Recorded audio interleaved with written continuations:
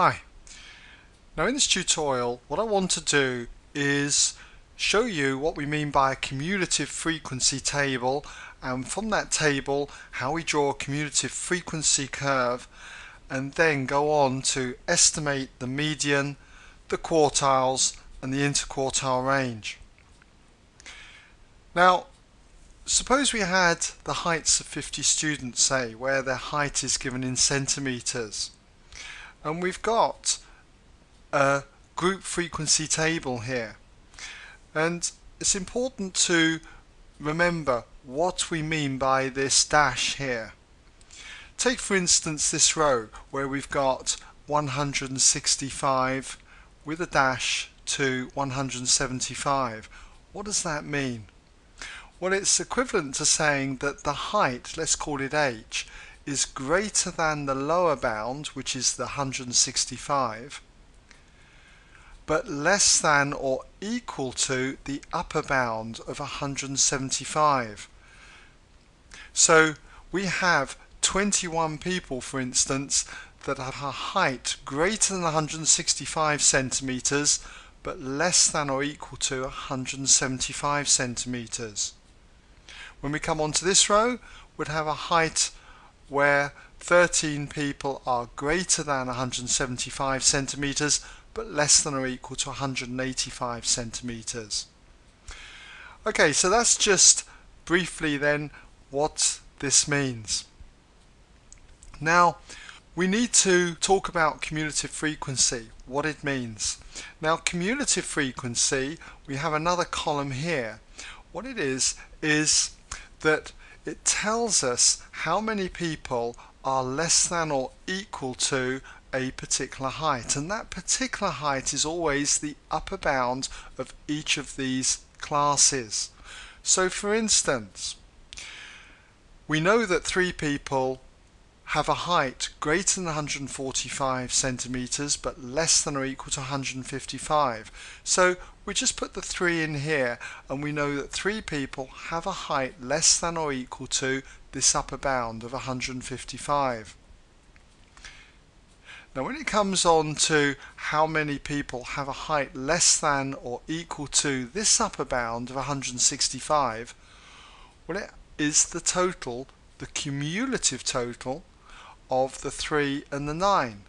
In other words, 12 people have a height less than or equal to 165 centimeters.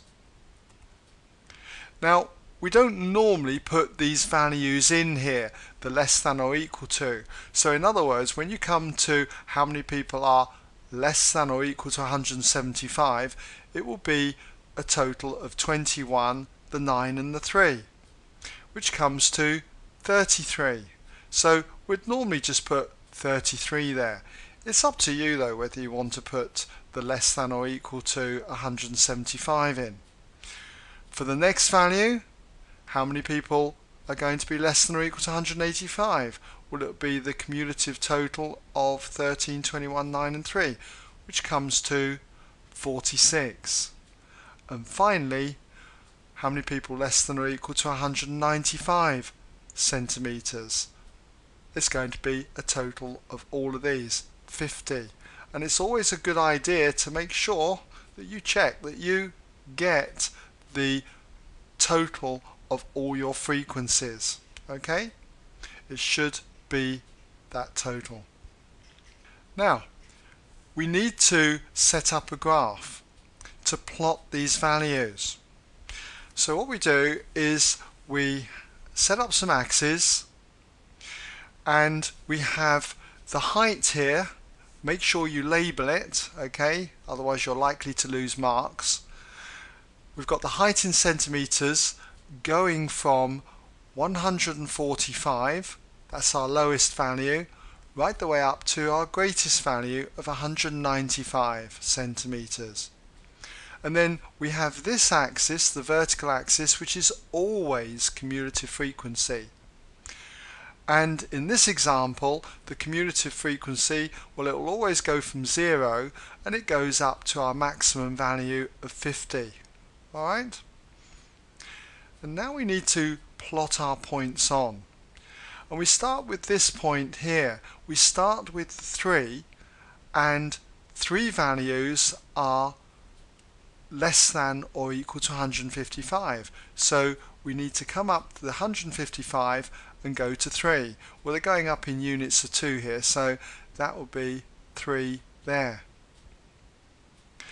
And we always plot this one here. We've got the bottom, the lower limit here, 145. We know that there's no students less than 145 centimeters, so we can put a point there. For the 12, we would plot that there were 12 students less than or equal to 165. So we go up to 165 and plot our 12 in. Alright? And we'll do the same for the other points. And if we did, we'd have the points looking like this. And it finishes on that 50 up there.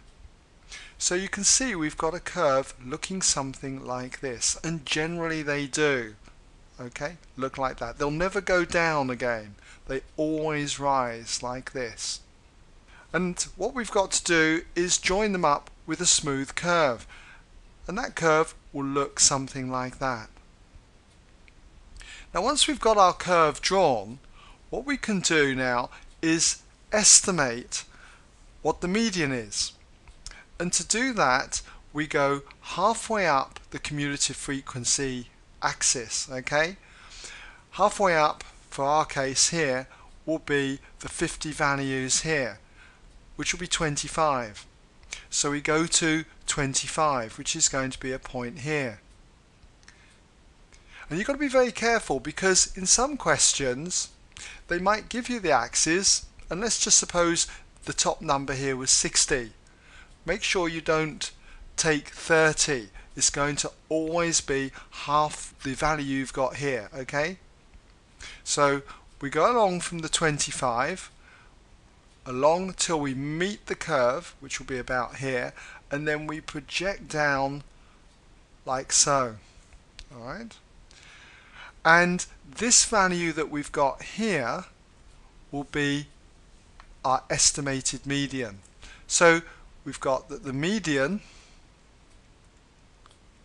and the symbol that some people use for this is Q2, the second quartile. And what that value is on this graph is 172. So our estimated median is 172 centimeters. Let's just put the units in there. Now when it comes to finding the quartiles, then for the quartiles, the lower quartile, we have to go a quarter the way up this axis, a quarter of 50. And that will give us the position. What is a quarter of 50? Well, it's 12.5. So we just go to 12.5, which is about here, and then we draw a line across, hit the curve, project down, and there's our lower quartile.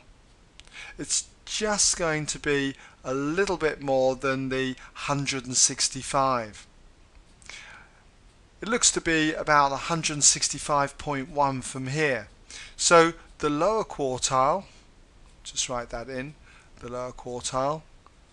Can you guess what value we use in terms of Q for the lower quartile? Well, it's got to be Q1.